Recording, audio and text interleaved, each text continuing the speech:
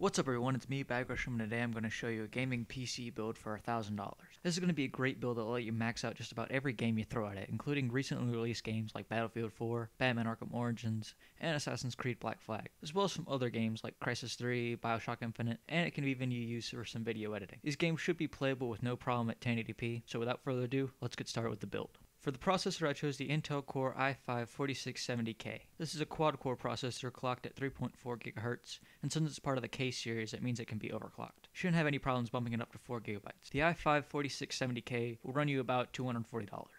Should you want to overclock, or if you just want a better CPU cooler than the stock Intel cooler, I recommend getting the Cooler Master Hypo 212 Evo. If you plan on overclocking at all, never use the stock cooler, as it can lead to extreme heat in your CPU and can damage your build. So using an aftermarket cooler will help you run your PC cooler and stable. If you don't plan on overclocking and you want your build to be a bit cheaper, you don't have to add this into your final purchase. The Hyper 212 Evo runs at about $40.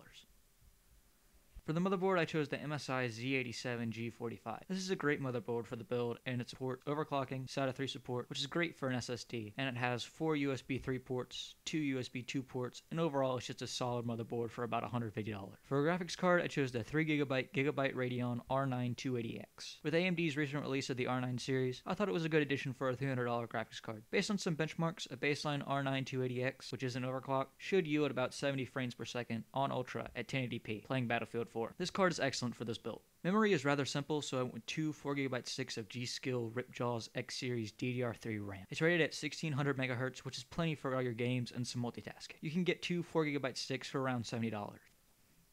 For a hard drive, I'm going with a 1TB Western Digital Caviar Blue. A terabyte is plenty of space for your games, movies, music, pictures, and it should be a great fit for all your storage needs. You can choose to go with the Caviar Black if you want a bit faster performance for an extra $20. Keep in mind that the difference is not that big between the two. They both have a terabyte of storage, but the Caviar Black is optimized for performance at the expense of power consumption and a bit more noise, while the Caviar Blue is the basic hard drive. It's your build, so do whatever you want with it. Caviar Blue comes at about $60.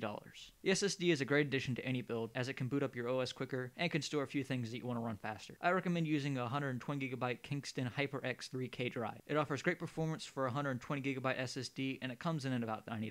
The power supply is the most important part of any of my builds, because without power, all that stuff is a big pile of shiny metal. Remember to never be cheap with the power supply, as it runs everything, so make sure you pick quality over a sell price. My recommendation is a CORSAIR CX 500W power supply. It's an 80+ bronze certified power supply, which means you get high quality power and you get to lower the power bill. You can get this for about $50.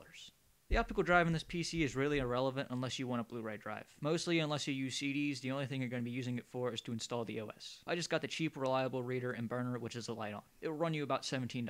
It's simple and basic drive, but if you want to pay a bit more for a Blu-ray drive, I'll leave a link for you in the description. Finally is the case. Once again, this is where personal opinion or general cheapness comes in. The case can either be what you show off to everyone, or you can just put it under your desk and forget about it. Keep this build moderately cheaper and have some extras out with the NZXT Tempest 410. This case is a great quality case with a simple style, and it holds everything together with good airflow. It has a few extras such as 3 front USB 2 ports and a front USB 3 port, space for a water cooler, and enough room to fit 5 extra fans along with the 2 fans that the case comes with. It's overall a great case, and you can get it for about $60.